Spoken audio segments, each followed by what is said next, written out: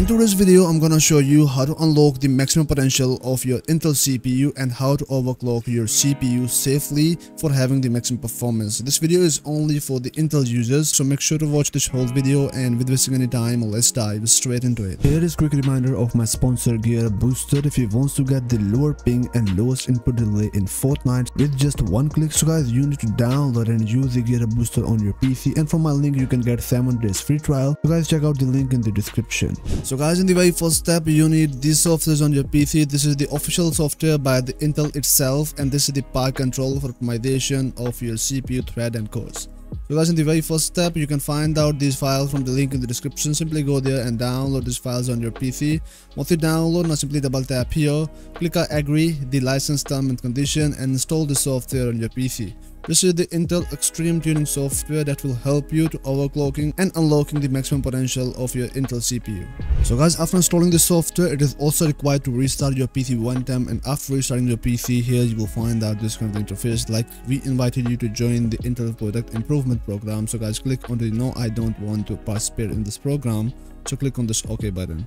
After installation, here you will find out this kind of interface. In the very first step, here you will find out this overclocking settings. That is the automatic overclocking introduced by the Intel itself, that is completely safe.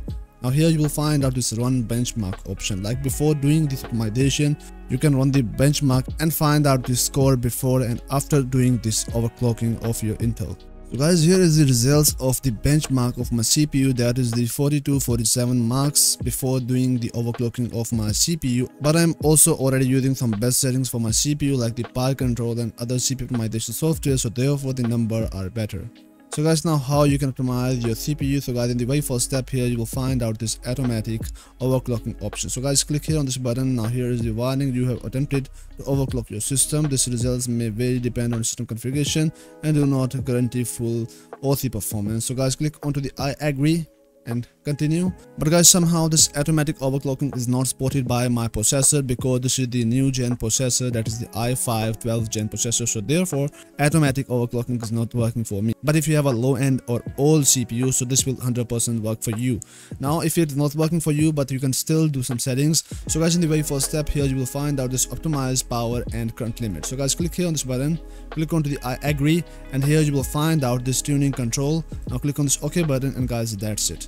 Now you need to go for this advanced view, so go for this option. Now you need to go for this option, that is the speed optimizer, so go for it. Click onto the optimize now button, and this will also optimize your CPU. Now go for the next step, that is the advanced tuning option. Now from here you need to enable these settings, that is the Intel overclocking thermal velocity boost. So guys, click on this enable button. After that, on the right side, you will find a turbo short power max enable. Make sure to enable the settings on your PC. After doing all the settings, now here you will find this apply button. So click here on the apply button and apply these changes on your PC.